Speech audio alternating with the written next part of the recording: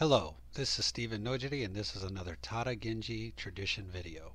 In this video we're going to look at Kusunoki Masashige's death and what the historical documents show regarding his death. The reason we're focusing on his death in this video is because honestly many historians and researchers skip over the important details and simply repeat the same oversimplified story.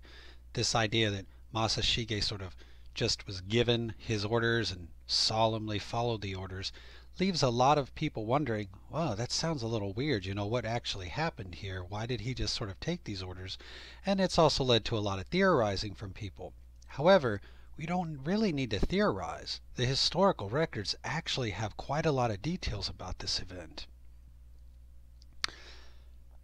But what we're going to focus on are these three aspects. Why did he fight? Why did he not refuse to fight nor retreat during the fight? And his death was a big deal, right? Well, actually no, his death was not a big deal at the time. And what other things can we learn from the details recorded in these historical documents? Let's actually address point number 2 first.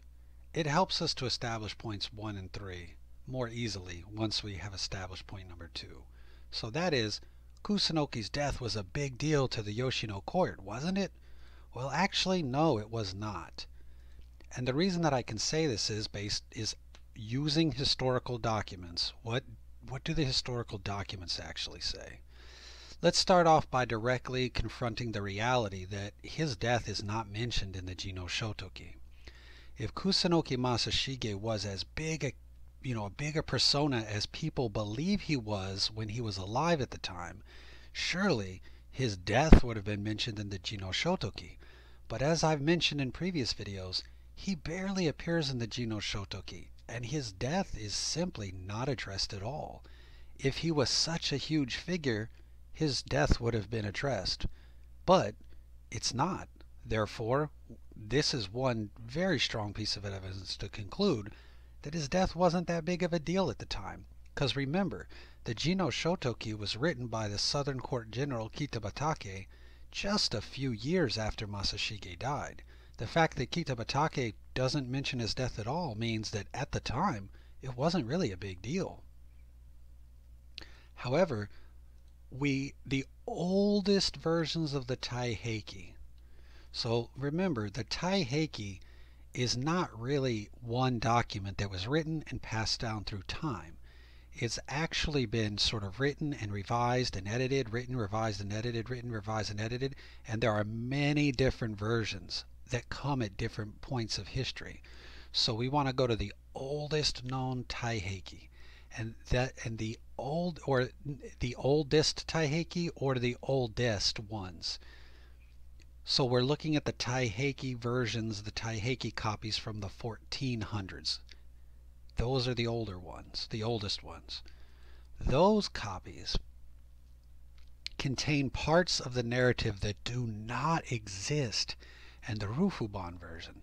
Now, the Rufuban version of the Taiheki is the mass-produced copy of the 1600s. Almost everyone that reads and studies the Taiheki, you're probably reading the Rufuban version, which means the mass-produced version.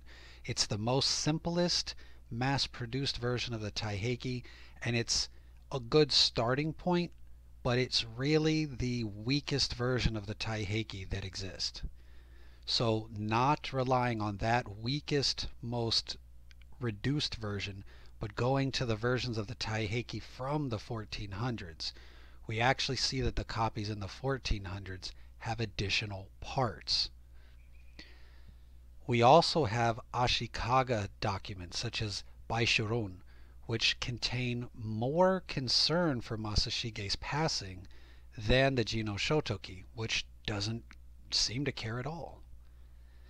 Finally, we also have the Kusunoki traditions of later years, and the teachings of those traditions match the older Taiheki documents and documents such as the Baishurun more than they would line up with the Rufuban version of the Taiheki.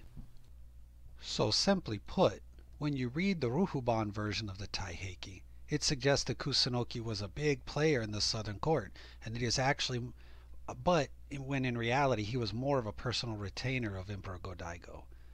And he wasn't a major general or a commander.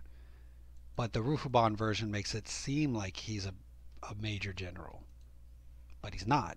As a matter of fact, in the Battle of Minatogawa, where he dies, he's assigned to serve under Nita Yoshisada.